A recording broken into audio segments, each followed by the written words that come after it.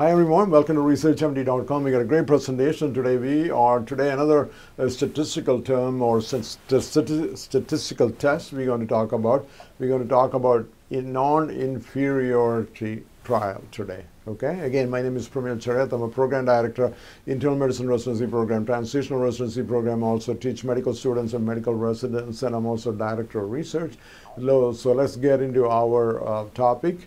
And what is the definition of non-inferiority trial, right? Just like the word itself means, when we do an experiment, it's not worse than the treatment, is not worse than the previous treatment, okay? So that is what means non-inferiority, okay? It also called active control trial. So let's say if you have like two drugs and you're comparing two drugs, and then you're saying the effect of one drug is not inferior to the other drug. Okay, so it's also called, what is it called? Active control trial.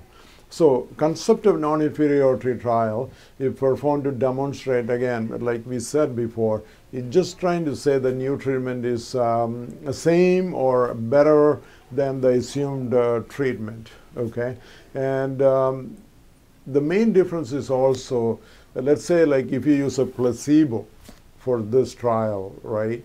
That means we already know the treatment works with the other group, so it's unethical to do that, right? So let's say, like, I mean, a prime example, let's say some people are taking aspirin, and we have shown that aspirin can prevent coronary artery disease, right?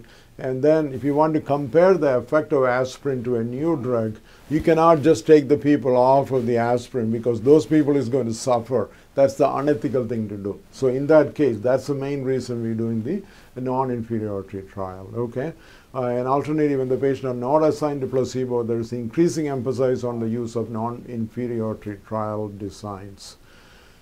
So when we talk about the concept, we already analysis. When you do the analysis, the equivalence in terms of clinical evaluation mean that effect of two treatment differ by no more than a tolerable amount or equivalence margin.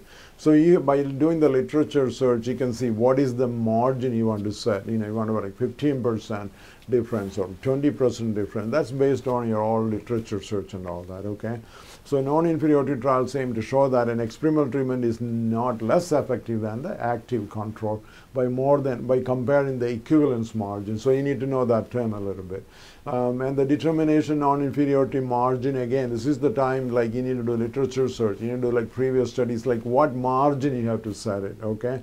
You have to use both the statistics and your clinical reasoning skill to come with the best margin, I mean, for the non-inferiority margin when you have to set it up. We have a nice picture over here. So if you look on the left side, the treatment is much better. So the non-inferiority trial should combine our equivalence margin and the zero. So it is kind of 95 confidence interval is a non-inferiority. It should cover from 0 to the equivalence margin you set up, okay? When you go above that equivalent margin, you can say it's a superiority trial if you want to, which is like a regular trial. So in this picture kind of clinically kind of tell us what is the, you know, where do we set the margin, what is non-inferiority or not, okay? So sample size, I mean, usually you need a larger sample size for this type of trial. I mean, or if the required samples can be reduced if a new treatment is assumed to be slightly more effective in the active control to keep the confidence interval broader also. Selection of analysis, the recommended approach is non-inferiority trials to do both intention to treat and per protocol analysis and to conclude. So the current recommendation, you do intention to treat analysis and you also do per protocol analysis to conclude that non-inferiority, okay? Selecting intention to treat or per protocol analysis myself may be conservative for non-inferiority trial as it tend to bias the results towards equivalence or superiority. So switching between superiority and non-inferiority. When you talk about superiority trial, pretty much you're doing the in our regular fashion way. One treatment is much better than the other, right? The 95% of the confidence interval for the treatment benefit exclude not only the non-inferiority margin, but it also zero, just like we showed in our graph. it will be considered adequate evidence to prove superiority within the same trial. So it should, the equivalence margin, it should kind of go above that. Okay. So again, we have this equivalence margin. You can see where the superiority is demonstrated. It's far ahead. It's not touching the 0, but it's crossing the equivalence margin clearly on that. Remember that.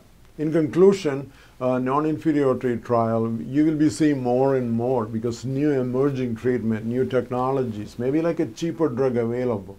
So it's a good way to do an analysis or trial for like new treatments available. Again, you have to look at when you use the placebos, when you know there's a benefit already, you cannot take that benefit away from the patient. So you cannot do a placebo trial, which is a very unethical thing to do.